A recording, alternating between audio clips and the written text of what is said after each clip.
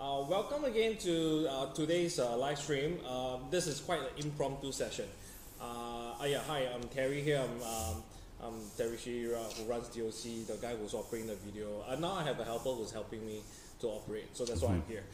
And here I have with me is a renowned human rights lawyer, and Ravi, who is here today to explain to us about the constitutional challenge that was filed earlier prior to nomination on voting rights, if I'm not wrong. Yes, and yeah, so he'll be here sharing the background of why the application was brought about, what kind of argument did the Attorney General file against your application, and what was the judgment given by the High Court and for subsequently the Court of Appeal.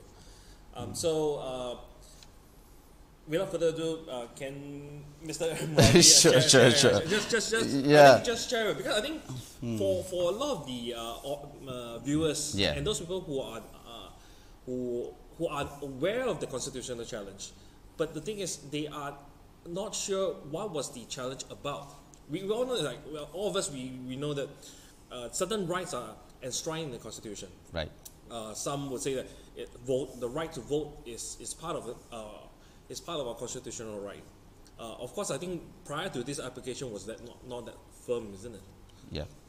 So what happened basically is that my client took this position that holding these elections during this pandemic would result in an election which is not free and fair. And the notion of the right to vote, nobody is saying that my client was denied the right to vote. But what is the meaning of the right to vote? Right to vote, the meaning of vote is a process, it's an election process, it's an electoral process. That process must be free and fair. Given the pandemic measures and so on and so forth, which I will highlight later, formed the basic ground for my client to launch this application that these elections are not free and fair. Therefore, his right to vote, to have an election which is constitutionally valid as free and fair. So that was what he was challenging, and he was attempting to prohibit the returning officer from conducting the elections. That's the first part of the application. Yes. The second part of the application, which is important or equally more important to all Singaporeans, because we do understand the difficulty of this prohibitory order, but at the same time there's another important issue because which relates to the question of the right to vote. Basically, do we have a right to vote in Singapore?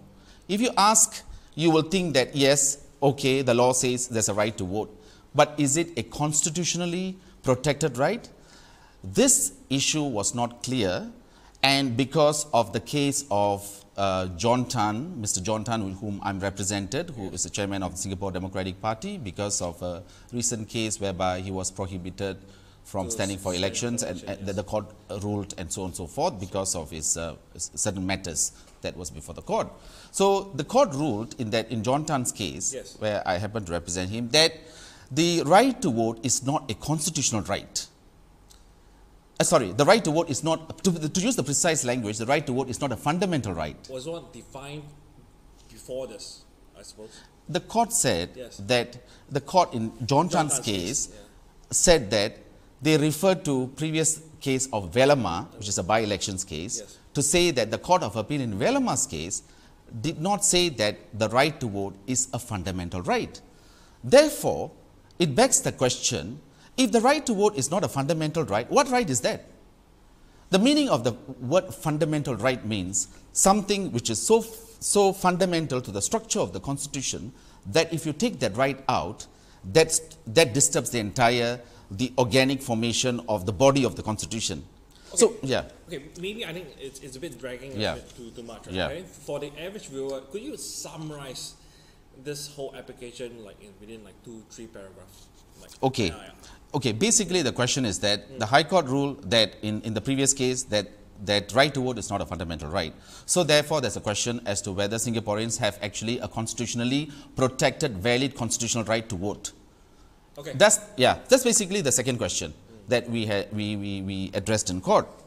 And in relation to the first issue as to what are the issues which in relation to free and fair election, what were the breaches of free and fair elections, we highlighted to the court that the Parliamentary Elections COVID-19 Special Arrangements Act contained certain measures.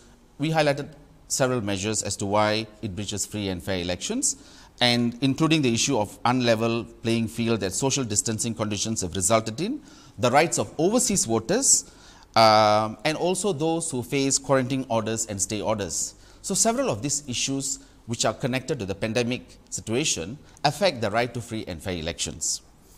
So that was the premises in which your client submitted the application? Yes, yes. So what was the counter argument that was filed by the Attorney General? Basically, the Attorney Generals have said that they say that basically the writ of election has been issued, and therefore the returning officer essentially does not have the power to stop the election. He is mandated by, he shall hold the election within 3 months. In fact, as it stands, he has the power to hold it up to 3 months. I mean, he has the discretion to hold it, yeah. He had 3 months meaning from the time, yeah. So he has the discretion of when to hold the election. Election, yes. At the point when the writ of election is being issued. Yes. So meaning like... to be precise, 56 days. 56 days? Yes. Oh, okay.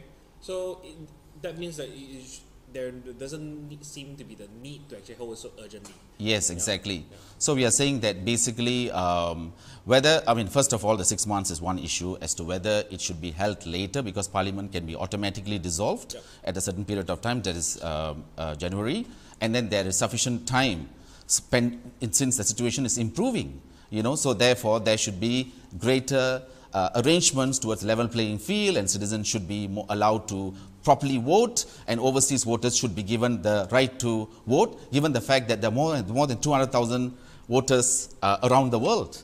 And we were shocked to find out during our research that half the voters, overseas voters, about 100,000 of them who are in Malaysia, don't even have a polling facility to vote. So therefore, they may form, maybe, I don't have the perfect statistics, maybe 2 or 3% of the voters. They are completely disenfranchised if they don't have a polling facility to vote. And given the fact that the pandemic situation also does not allow people to travel so freely, and there are restrictions, this affects the right to vote. So substantial population, 2 or 3%, even in a country like Malaysia, they are disenfranchised. So collectively, when you look at all these measures, there is a reasonable argument to make that the elections are not free and fair, and therefore, even though I exercise my right to vote, it is not exercised in a free and fair manner, and therefore it is unconstitutional, this holding of these elections in this manner. So on top of the AGC saying that, since the writ of election has been issued and therefore elections should be held, is there any other compelling reasons why they find that your application should? Yes, I mean, the AGC also have countered several arguments. I mean, one of the things that they raised is that my client can have the right to vote. I mean, these are all overseas voters he's citing and stuff like that.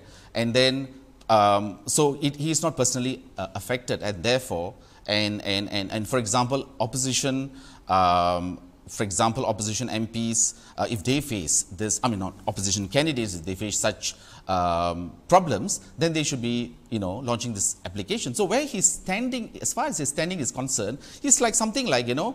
So yeah. Can I say that he's not personally. He's not. They are not really contesting that that there is an issue with the overseas voters not able to come back to vote, but more of the person who is appealing for filing this application is not personally affected. Can I say that? Not only that point, the AGC is also saying that, in fact, I may want to also cross one stage further by saying that the court, even the Court of Appeal, said that basically where is actually in the Parliamentary Elections Act does it basically say that the government has to provide a facility to all overseas voters in Singapore. For all overseas Singapore voters, so that you can, in fact, to begin with, first of all, you got to cross that before you then can say that there's a free and fair. I think before we go into the so-called the points of your argument. Yeah. Let's talk about the judgment that was made, because this case is Yes. all over. Yeah. So what was the High Court judgment? I mean, before the Court of Appeal? Yes, before yes, the Court yes. of Appeal, yes. As you know that... Okay, so let's put the chronology. When did you file the challenge? the application was filed before the few days before the nomination. Few days day. of the nomination, and it was heard on the day. The day it was it was filed on the day when the Parliament was dissolved. Okay. Parliament was dissolved and the writ was issued. Issued. In the same evening we filed, Okay. so that we do not delay matters. And subsequently we were given a hearing date on the eve of the nomination day, which was an urgent hearing date. And we were very grateful to the court that they fixed the date before the nomination day, and the Attorney General countered and said that it should be there shouldn't be much of a prejudice that this hearing could take place even after the nomination day. So the court took an approach that the registrar fixed the matter on the 29th, which is on the eve of the nomination day. The High Court heard the matter and they dismissed the matter, and they said that there are no grounds to prohibit the returning officer from holding the election. Prohibit him from holding the elections. And following that, you filed the. I filed an emergency appeal to the Court of Appeal on the same day, and the Court of Appeal obliged to and convened the hearing on the morning of the nomination day itself. So that was really expedited. There's no problem with the mic. No problem. Okay. There was somebody complaining about the mic. Yeah. Sorry, Court of Appeal. Yeah, Court of Appeal. So it was just within one day, isn't it? Yes. On the eve of the nomination day was High Court. Our application was dismissed. Court of Appeal next morning at early morning, 9:30, they convened. Okay. Let me think about it. So what was okay? So just now you talk about the judgment from the High Court. Then what did the Court of Appeal rule?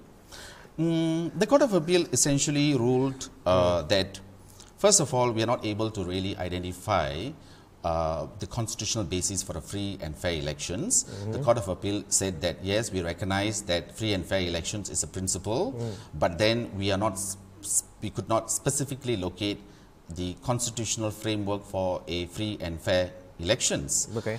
So in response, was my argument essentially that the right to vote encompasses free and fair elections, and then you can't actually extricate that, and that's where I located it. The problem is that we don't have a rich jurisprudence on what is free and fair elections, like for example in India. This kind of issues, because India has an elections commission, independent elections commission, and our constitution is quite similar to the Indian constitution and also Malaysian constitution, because of so there are a lot of definitions of what is free and fair elections, whether the constitution does have a right to free and fair elections. So it was not exactly clear when you say when the court said that yes, it's a matter of principle, but whether it is constitutionally protected. But from the whole discourse and the judgment, it appears that the right to vote does contain the principle of free and fair elections, and therefore the right to vote and the right to free and fair elections is at least the right to vote is a constitutional right. Okay, I think put in a very in a very layman. I'm sorry, because this is put in a very layman manner. In the judgment from the judgment of the Court of Appeal, did they actually really define that it is a constitutional right for a person is voting a constitutional right? The right to vote. The Court of Appeal said that the right to vote, I mean, they are prepared to accept that the right to vote is a constitutional right. Okay. That it is plainly a constitution. It is plainly a constitutional right. Has it ever been defined in such a manner? No. Insofar as the judgments that I've read, I mean, it is not clear that it is a constitutional right, whether it's a right that is, when we say constitutional right, we must be very specific. Like for example, I'm sorry, I have to use this word fundamental right. We have in the Constitution fundamental liberties, right, equality, right to equality, right to life, freedom of expression, all these are fundamental liberties. If you say right to vote, then right to vote also becomes part of the fundamental right. So that was where we are coming from, which means Parliament cannot take away that right. And I was asking the court to rule it as a fundamental right because Parliament cannot take away that right. But the court did not go on that track. But they said that it is, we will declare it, we are prepared, that they, to the extent that the extent they went to say that it is a constitutional right. And they defined what is that constitutional right. That means it is in accordance with the supremacy clause of the Constitution. That means Constitution is supreme. Any law which is being passed by Parliament is against that constitutional right, then the court will intervene. So therefore, it is to that extent I will say that it's a constitutional right that cannot be taken away from Parliament, and therefore we more or less, you know, there was a consensus on that. Yes. So let's say if your client, because currently your client can go to the polling booth and vote. If your client was a Singaporean who is based overseas and has no access to a polling booth and have no means of returning, would this application have gone through? Well, that same question then will come as to whether, there are two things. One is, of course, his right to vote is violated. It's much clearer to illustrate because of that. the pandemic happening, yes, all this restriction. But the thing is that, but the position of the Attorney General is that, you know, in Malaysia, even previously, from what I understand is that the polling facilities were not provided for Malaysians. I mean, Singaporeans living in Malaysia. No. See, the thing here is, right, yes, polling facilities are not being provided to Malaysians. In fact, for many countries all around the world, exactly. we only have 10 polling booths across the whole globe. But the thing is, in this pandemic, because of all the travel restrictions, so there are certain people who are land bounded into their states. Yes. Take for Australia, for example. In Australia, there's only one polling booth. So people from different states across Australia will find probably impossible for them to, even if they wanted to vote, they couldn't actually cross the states to reach the polling booth. And so and in Malaysia's case, in the past general election, yes, you have no polling booth being prepared for them because it's easy for them either take a flight or take a land transport. But in this case, because of the border control, even if they want to, they have no means of returning. So would this actually make any difference? Okay, I would like to just respond to one point. Yes. And then, of course, then I will respond to your question. Is that when we talk about Malaysia in particular, when half of these overseas voters, as I said, about 100,000 is based in Malaysia, and it's a lockdown situation, and so on and so forth. And then but the same facilities, the facilities are provided, for example, there are, in China, Shanghai, Beijing, and not sure whether I should say Hong Kong, you know, because, you know, I mean, I'm saying that there are facilities provided for, you know, Hong Kong, Singaporeans in Hong Kong, Beijing and Shanghai. There are only 12 Singaporeans. Great, they have provided that facility. But why is it that 100,000 Singaporeans who are in, for example, in Malaysia, that these facilities are not provided? So there's a disproportionate...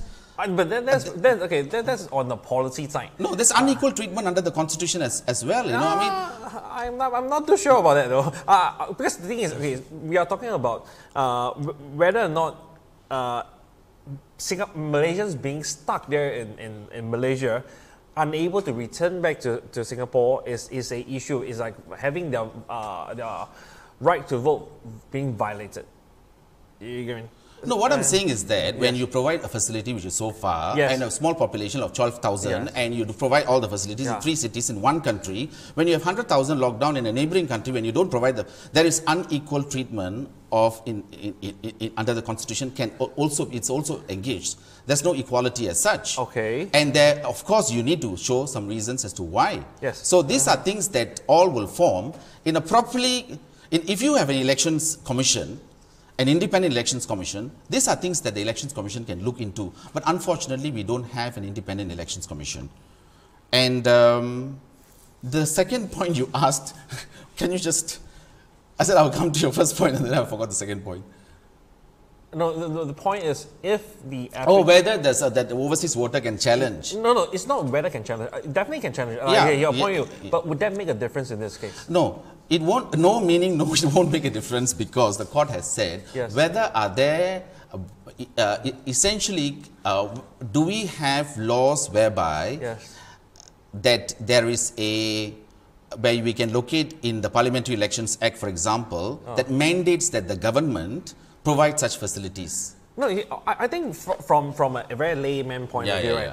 Say, you know that this group of people are being stuck somewhere. Yeah. And yet, during this period of time, They can't knowing that this 200, 3,000, 100,000 cannot come back to vote, and you call the election. That's knowing that you're depriving them of the right. Because you could say, okay, let's wait until a time when they can come back. But also the question court asked me, I mean, how long? I mean, are you saying that if the situation remains the same next year, what will your response be? As in if the situation of the pandemic remains the same and they still face the lockdown and the restrictions, how are we going to deal with this 6 months later or 9 months later, for example? I think during this period of time, one fact that we should establish on this. I would say there's some questions by the court and the AG is also quite reasonable, but we have to have the balancing exercise. It's actually very reasonable. Reasonable, yeah. It's very reasonable. But the thing is, one fact we have to actually establish in Singapore is that laws and policies can be implemented overnight. So in the case of overseas voters not able to vote, how hard is it to implement, say, postal voting? Exactly. Yeah. Exactly. Yeah. This is where there is a solution, but there's also a problem in terms of the way the court found it. Because the question that the court posed on this issue, when will this pandemic end? Yeah, we don't know, it's uncertain. But the thing is, right, during this period of time, say if we put 1 year, for example, within 1 year, we could easily implement policy to say we allow so-called ballot voting. Yes. Meaning so-called postal voting. Yes. And that would resolve the issue of resolve the issue. Resolve the issue. Yes. So no overseas voters will be prevented from voting because they are be able to vote via postal voting. Which is why we cited, for example, I'm not sure which minister cited in Singapore, the South Korean, I think Mr. Chan Chun Sing, that the fact that South Korea is having their elections, you know. I mean, a lot of countries, greater number of countries have held their elections in abeyance. But I think... No, we have cited to the court. Yes. Let me just finish this point. Sure. Well, I'm saying that South Korea, about 26% of South Korean population, I mean at least maybe about 20-something population, have this restriction, blah, blah, blah, and they were allowed to exercise through ballot. Yeah. I mean, sorry, postal vote. Postal vote. And therefore, and these results even came before the final results. I mean, basically, they were able to exercise their vote even before the elections. Yeah. So what I'm saying is that when you say South Korea, you just don't say South Korea. Yes. But what did South Korea do? Yes. They allowed postal vote. Yes. So there was free and fair elections. We are not saying don't hold the elections. Hold the elections as long as you take all the relevant measures that these elections are free and fair. Otherwise, it's not a constitutionally valid election. But correct me if I'm wrong, South Korea itself also have circumstances in why it held an election, because they are a fixed term. Yes. The parliament is fixed term. It's not like in Singapore where it's like rubber band. It could be a short 4 year, it could be a long 5 year. Yeah. So and as what all of us we understand is like the latest that the Singapore government could hold the next general election would be April next year. Yeah. So all this, I mean, the overseas voters who form a huge number, as in 200,000 is quite high. Yes. And the thing is that we have SingPass and all sorts of measures. I mean, I'm not sure, I'm not an expert in all these areas, but what I'm saying, whether it's postal, but some kind of overseas, ability for overseas voters to cast their vote should technologically, or whether it's by postal, as in the traditional means of post, could be resolved. And this is how others, like for example, South Korea have resolved. We also highlighted that. So therefore, we are back to this question as to whether, on the question of the right to vote, the right of overseas voters, whether if they had taken out this application, there will be the second threshold they have to cross, whether the Parliamentary Elections Act have provided, is there a requirement? Now, the other issue about whether the question about policy, how difficult does it take for them to provide blah, blah, blah, and so on and so forth. The Singapore courts have held a position that, look, they are not super legislature. Their role is to basically rule on the legal aspects. They are not there to actually super legislate, meaning to define what policy. They should not be there to interfere in executive decision making as such. That's just something that the Singapore courts have taken a very strong position. Of course, countries like in India, it's a bit more, the judiciary is more active, so policies you know, concerned. But when it comes to, you know, that the judiciary is, you know, do take cognizance of unfair policies and they take it as a whole as to whether it violates, because the spirit of the constitution must be upheld at the end of the day. It is not, you know, so yeah, basically that. Okay. Where the court have to do a balancing exercise, basically. Okay. So given that the application has fallen through, failed the High Court, failed the Court of Appeal, would you say that this application was worth it? Because I think a lot of commenters online would say that that why go through this, because you sure lose what? Why go through this unnecessary effort and then make the challenge, since that like a lot of people don't really have faith in certain things in Singapore. Yeah. I mean, the thing is that many people said the same thing when Velama did the challenge. Oh, true. Yes, you know, or in Hougang, the Court of Appeal ruled that the Prime Minister must hold an election, and based on that jurisprudence that we can rely on in a subsequent case, and so on and so forth. So, and in this particular case, as I said, just 3 months before, the High Court ruled that it is, the right to vote is not a fundamental right. When you say that, and where such rights are not expressed to be clearly constitutionally protected, there is a threat to democracy and the constitutional supremacy of the Republic of Singapore. Basically, to say it's basically the constitutional, the constitution is under threat. I will say that. When you say that you don't have the right to vote is not a fundamental right, a few months ago the court ruled in High Court, then it is a threat to democracy, because we are not clear what is our constitutional right. The Court of Appeal in this case finally have clarified that, of course people can say that, you know, oh, in the past the court has clarified here and there, but you know, I've done quite a number of cases and constitutional cases. The Court of Appeal has clearly said the right, in fact I would quote paragraph 10 of the judgment, the right to vote is plainly a constitutional right, and so in accordance with Article 4 of the Constitution, any law that is inconsistent with it would be open to challenge. This is a clear pronouncement by the Court of Appeal of Singapore that the right to vote is a constitutional right, that right to vote cannot be abrogated by Parliament, in my understanding. And therefore, it's extremely important that when we are amidst these hustings, that this clarity has been, you know, this clarity has been issued from the court. Okay. The court has clarified this constitutional right. Yes. So therefore, it is worth the challenge after all. I heard that the AG actually said that the AGC, Attorney General Chambers, actually argued that the right to vote is a statutory right and not a constitutional right. Did they do that? You see, in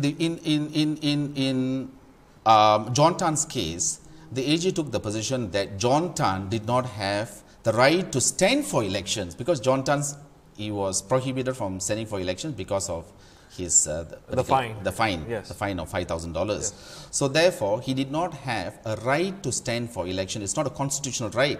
So therefore, it is not a constitutional right. Then it becomes just a statutory right. Yes. Yes. So that was the understanding we had, that it is just a statutory right. That means under the Parliamentary Elections Act, you just have a right to stand for elections. Where I argue, I took the position that you cannot say that a right to stand for elections is actually a statutory right.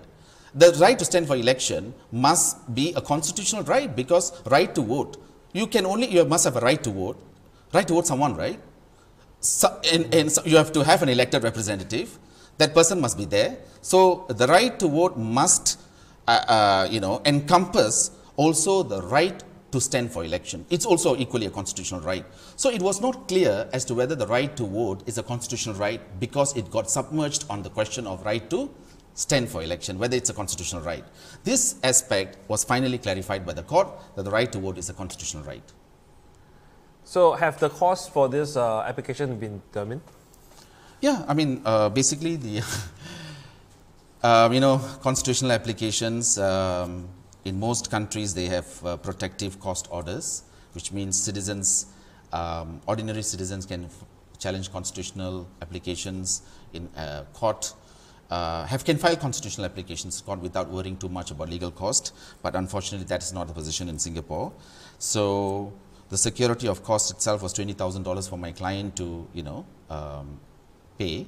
Yeah, to go on to the file Court of Appeal. application. That means, I mean, when the application was dismissed on 29th of June, he was, High Court ordered $8,000 plus some disbursements, filing fees and so on.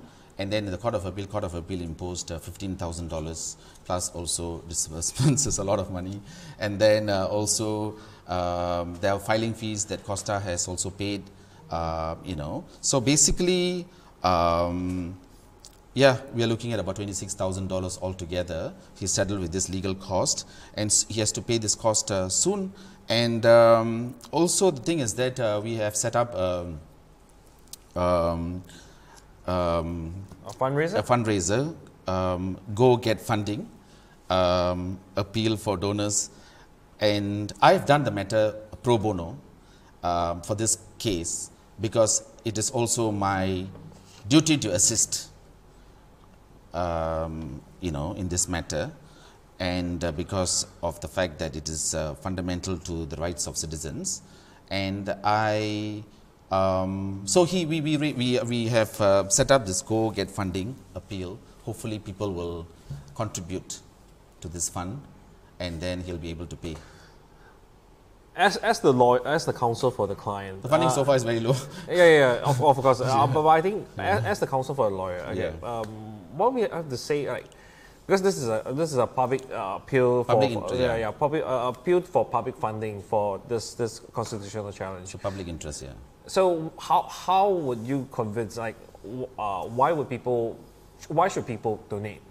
Well, people should donate because this is a public interest litigation. It is not about Costa's personal right, like for example, he breached on contract or he owes some money or anything of that sort, because the constitutional challenge defines the right to voters, the right of overseas voters, right to vote, whether there's a question of free and fair elections in Singapore, whether it's constitutionally protected, whether there's actually a fundamental right to vote, and it's a constitutional right which is granted under the Constitution. These are rights which affect all citizens. So therefore, everyone has a stake in it. So therefore, that is a fair ground for people to contribute positively. Okay. Okay, my angle. So I think if there's any questions coming in from the audience, we would, Ravi, I think will be here, happy to take the questions. No questions, right? Is there? So no questions. So so can we deviate a bit from the legal side? Okay. Okay, right? So what's your thought about having the election at this point? I think that because you're a former politician, isn't it? No, I don't think so. I can be qualified really as. I mean, of course, I have respect for the word politicians because it is a virtuous office. Yes. But what I'm saying is that I mean, I took part in the elections, before, but I'm not a politician. Yes. I am a human rights lawyer. Regardless of my political persuasion, whichever way, I am of the opinion that under the circumstances, this election should not be held, given all these violations, and there should be, like what we have highlighted, election should be held later. But of course, there's also a question. What if all these measures are still in place, as in still is a violation of free and fair elections? Where is then, I mean, there's this, I mean, where do we go? You see? And which is why, as I said, the importance of National Human Rights Commission, Human Rights Institution, like how they have in other countries in Southeast Asia, the importance of an independent elections commission, besides the court. We're turning to the court all the time. The importance of the court is immense. But at the same time, these other institutions, including ombudsman, are not in place, like in other countries. Again, going back to the election, you mentioned earlier, before the nomination, I think it was after the election was actually filed, you mentioned that that you won't be going into politics, and that you would you're actually doing what you can as a lawyer Yes. instead of partaking in politics. What's your thought about like normal citizen contributing to the politic arena? Yeah, I mean, it's a very good question because I was taking taxi this morning and then, you know, just there's a small chat between the taxi driver and me. Oh, elections coming, you know, what's so great about elections, you know, I'm not interested in politics, you know, that was his reaction. So, but the thing is that no matter how much you're not interested in politics, politics is interested in you. Political decision making affects you. So that apathy, of course, you know, we know all that what happens at the end of the day, breeds tyranny and so on and so forth. So average citizen should be interested, you know, that political participation is not the domain of politicians. It is the domain of every citizen. We are all social animals, we are economic animals, we are also political animals. You know, politics affects everyone. So therefore it should be, everyone should be interested in their own ways, in whatever ways they can contribute. Like the taxi driver is also affected by the policies, I suppose.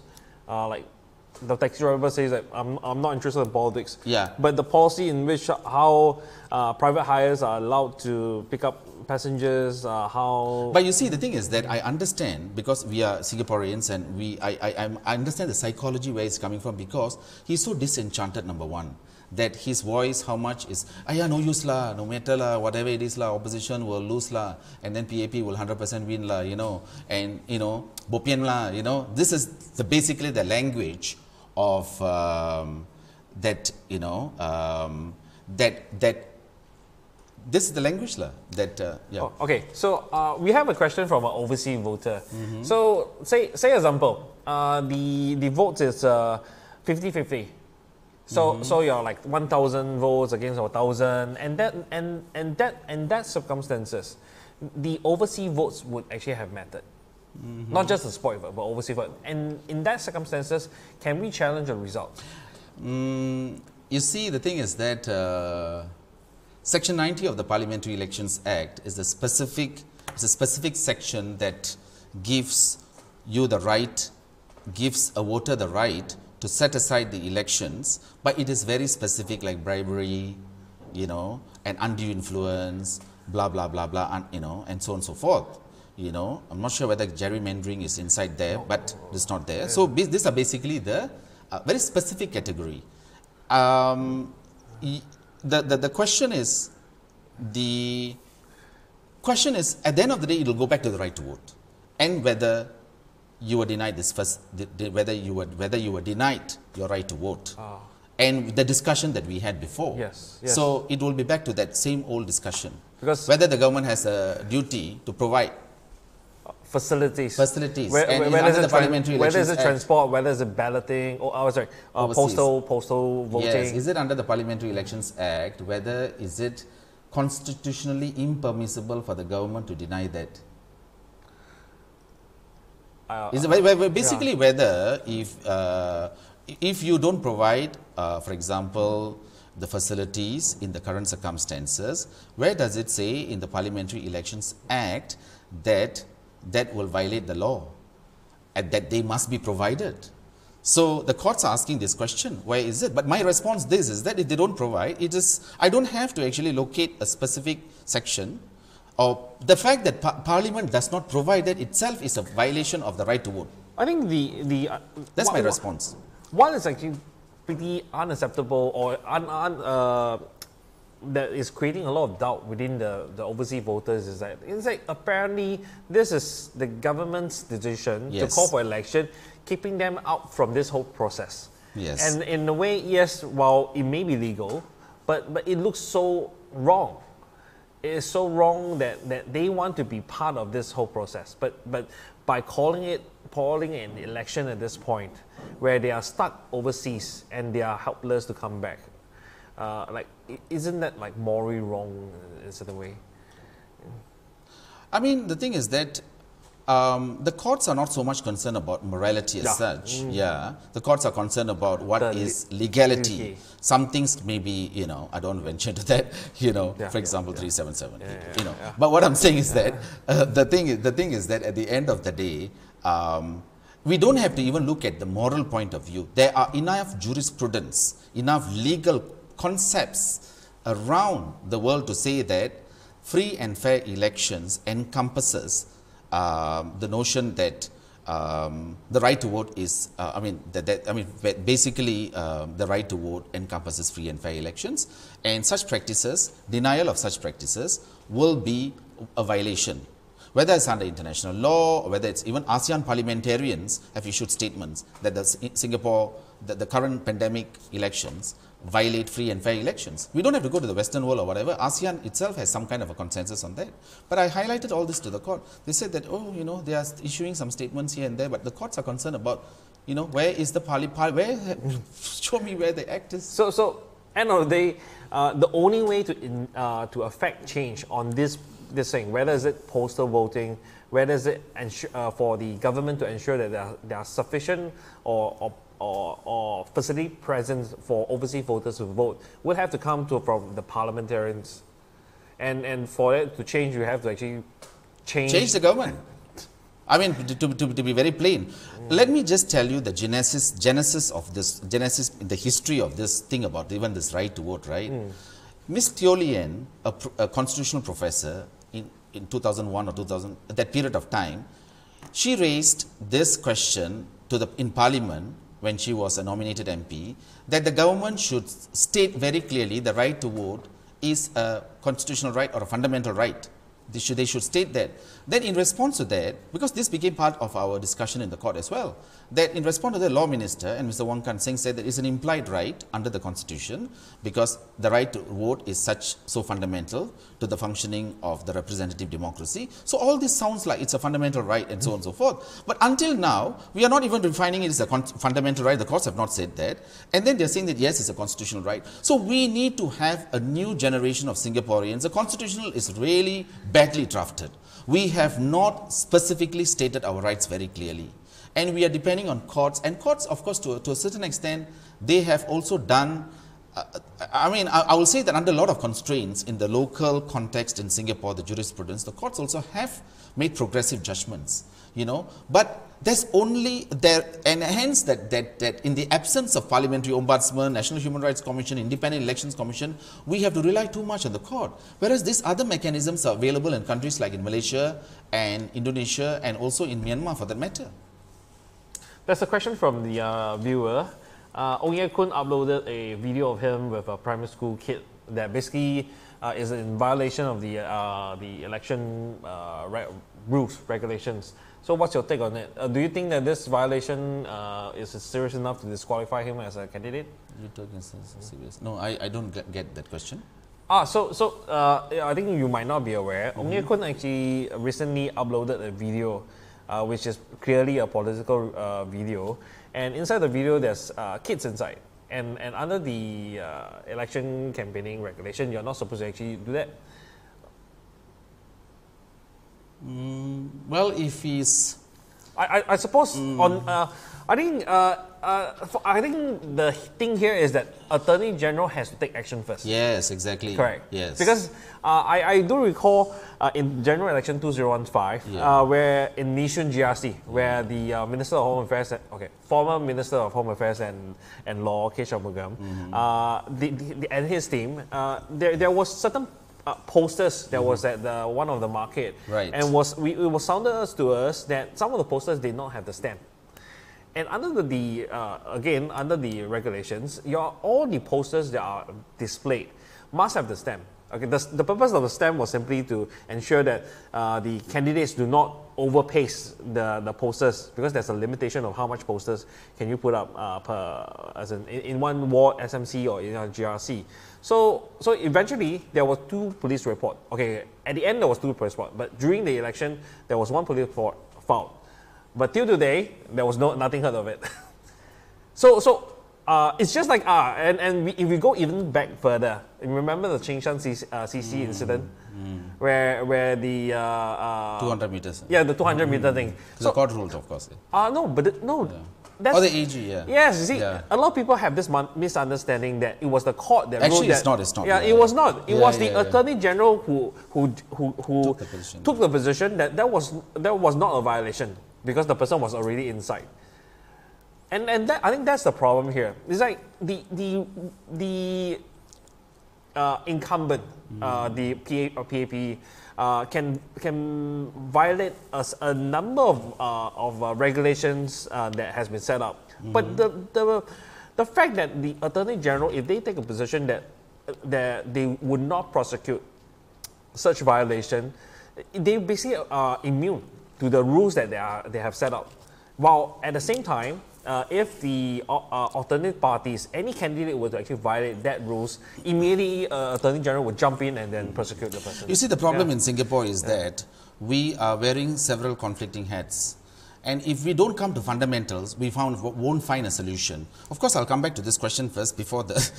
Because basically this issue is that we have to define, because I don't have enough... I've been following, I think maybe I've been too engrossed in my cases, that usually I'll be updated on these things. But the thing is that whether he has breached any election rules, election regulations, or whether he has committed a crime under the pandemic, I mean the PESCA.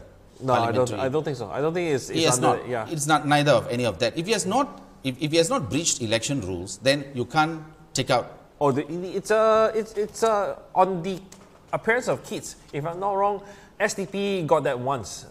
They had kids line up. Oh no, sorry. It was, if I'm not wrong, was Corbyn one. If I don't recall. So if as I said that this is not to be taken as a legal advice, but based on I'm trying to digest the issues and find a legal foundation.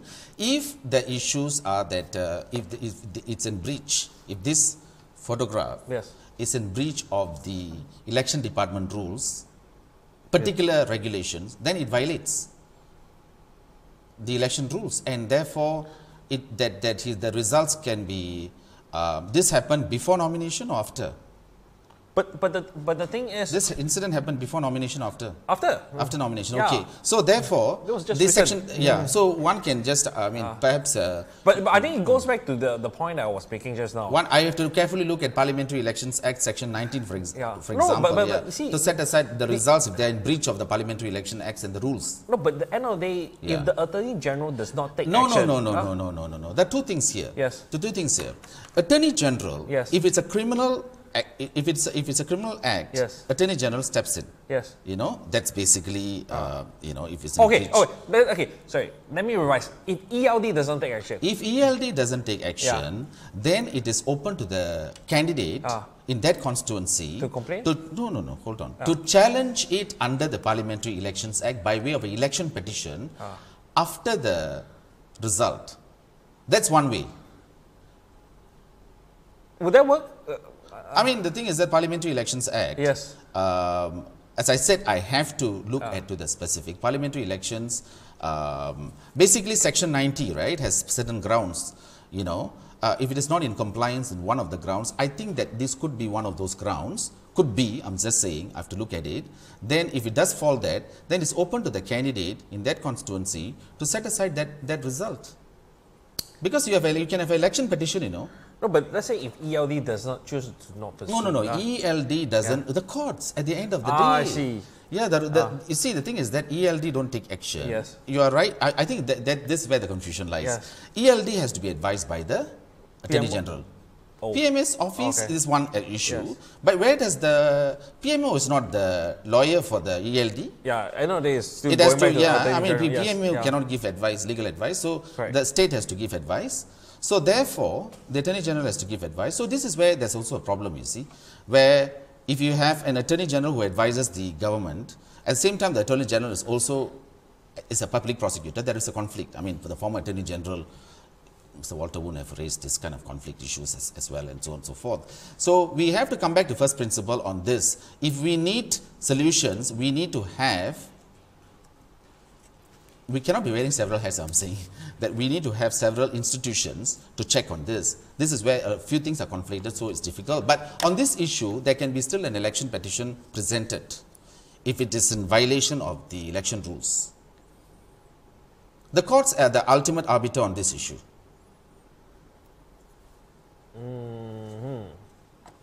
So, Sebastian, maybe you can open up the the link.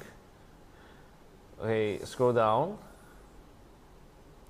Yeah, elections violate. Uh-huh.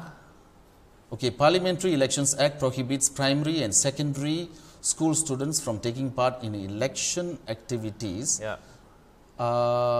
between nomination day and polling day. So this happened Yeah. after nomination day or on that means It was posted after the nomination day. posted, Yes. but action happened before. While this prohibition does not apply outside of this period, Yes. does not apply outside of I these see, periods, I see. political parties should refrain. Ah. Yeah, so you know, It's not like clear offense. is it's it? not Ah, it's not clear. I see. It's not clear. But in any case, if one feels very strongly about this, one can still take that an action if it is under the parliamentary, if it's a breach under the Parliamentary Elections Act. Okay, so going back to it ends up okay, sorry. On this, right? If one were to take out a parliamentary petition, would that cost them? One has to deposit, from what I recall, is like there was once I was representing GE2020 in SDP's case in, I'm not sure, I think it's a 2006 elections or 2011 elections, I can't remember, where I took out an application to file an application to set aside that particular result on certain grounds, the election results. So there was, I think there was the issue of security of deposit of $5,000. I think it's there. That you need to pay first of all security deposit. I think it's 5,000. It might have changed now. And then of course you have to engage lawyers and you have to argue. Not that you must engage. You can argue on your own, but you need to have someone who's expert as well in this area. What's the chance of you saying that it will happen? A person taking up this? I mean, the thing is that I can't speculate. Oh, okay. Yeah. Possibility. Okay. How I think it's more of how reluctant would one? Yes. How reluctant? Well, if one is so reluctant to donate to this, what is that? Go fund. No, not go fund. go get funding. Go get funding. Because I've never really taken up so much of funding activity. I mean, as in participate in funding activities. Yes. Because so far my work has been pro bono essentially. But this part of it. So yeah, I mean, it all depends on how seriously people take their rights seriously. Okay. How seriously people take that? Yeah. Sebastian, is there any question? No more questions. Okay. So, Ravi, do you have any parting words for the viewers? Well, I think particularly on the election right, constitutional rights, or etc. Yes, I think that it is very, very important that people take constitutional rights very seriously, because it affects us in many ways, like for example, as basic as the right to vote, like the overseas voters. And I think that it is important that we have a government which is in place, which takes this right seriously, and Singaporeans should look into a new Singapore which has clear constitutional safeguards for us to move forward. Hey, before we end the show, can we ask, right, since there are a lot of overseas Singaporeans being affected, right, can they all pull together and file one application? No such thing, is it? Of course, the thing is that, as I said, I can't give legal advice like this, but what I'm saying is that at the same time, there were Singaporeans who have been approaching and stuff like that. Well, see, because I've posted some even on my Facebook post about Singaporeans complaining. No, because the thing is, right, I think for a lot of people, to have your name being soloed out there and say this person is filing them, it just takes a lot of courage. It takes a lot of courage. It takes a lot of commitment. But if we were actually launching a certain action as a collective group, that's a different thing. So is there any... I'm saying that basically, as I said, nothing stops any group of Singaporeans coming together and expeditiously launching a challenge on their denial of the right to vote, and whether this matter can be revisited from another aspect that is subject to one's legal research and so on and so forth. But there's only so much of time left, and these things cannot be delayed, and you also cannot fault the courts also, I mean, they'll ask simply, like nomination day. Yes, nomination day. I mean, this particular case was going on, and then there was a decision here, and then now we have about less than 10. I mean, we have about 9 days. Yeah. So 9 days. How long we have? From now? Next Friday. Oh, no, it's 10 days. Yeah. No. No. How many days we have to vote? No.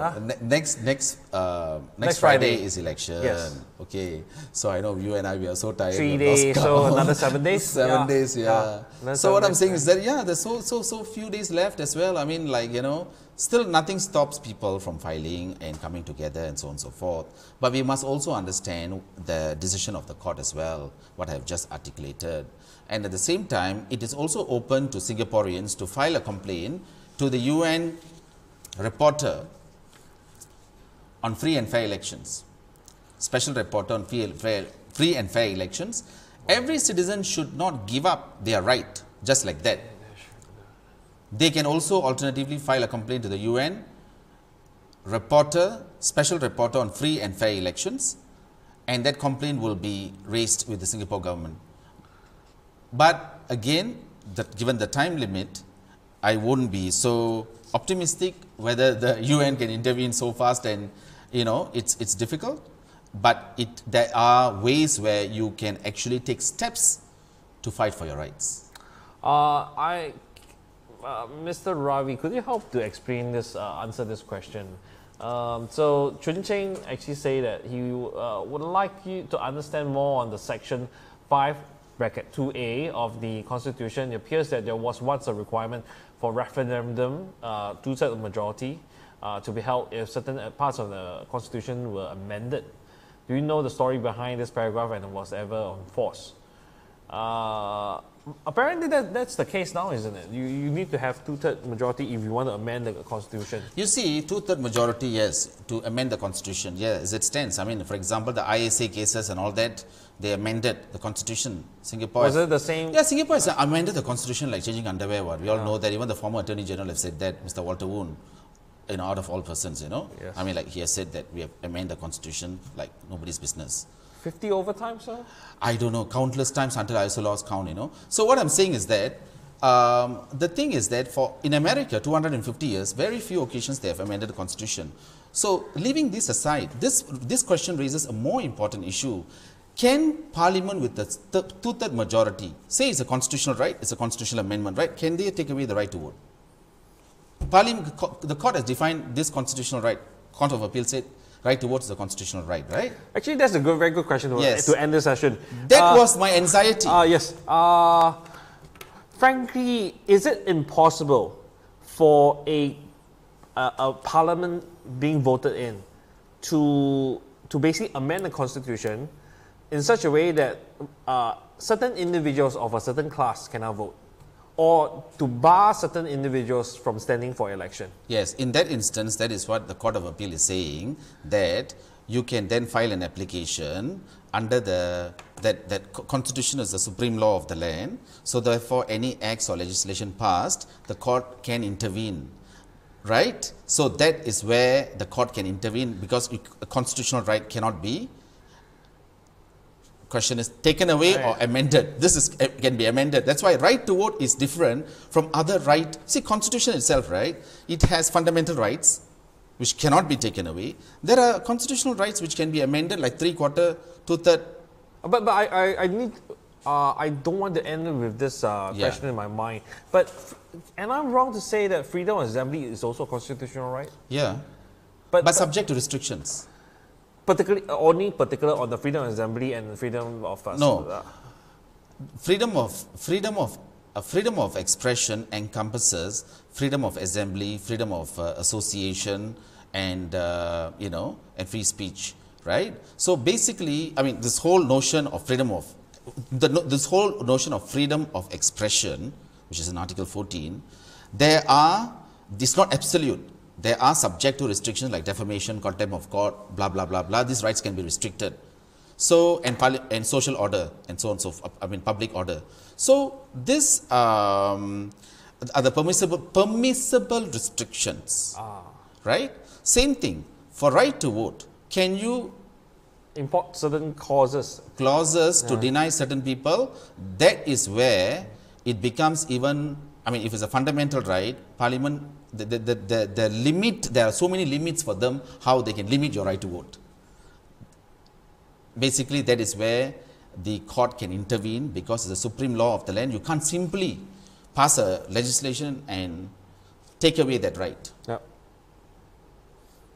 Ken? Actually, so basically it can be confusing. Towards the end, we should lend some clarity. Yeah. The fact that the Court of Appeal has ruled that right to vote is a constitutional right against whatever has transpired in the judgment, it appears that Parliament cannot take away that right. Whether you call it a fundamental right, whether you call it a constitutional right, to me, it is at the end of the day, the judgment says that it is a constitutional right. Parliament cannot take away that right, because it is interpreted as within the supremacy clause of the Constitution, that Constitution is supreme. That means right to vote is a fundamental right to vote is a constitutional right that Parliament cannot take away. Therefore, citizens. this application was worthy. Therefore, this application was worthy. Great. Thank you everyone for sharing. Thank you everyone for being here with us, and I hope you all enjoy the discussion. PJ had to go and do something else, so therefore I'm standing in. Frankly, you wouldn't see me here if PJ was free. So once again, thanks for a lot of time. We will be ending here. Hope to see you soon tomorrow.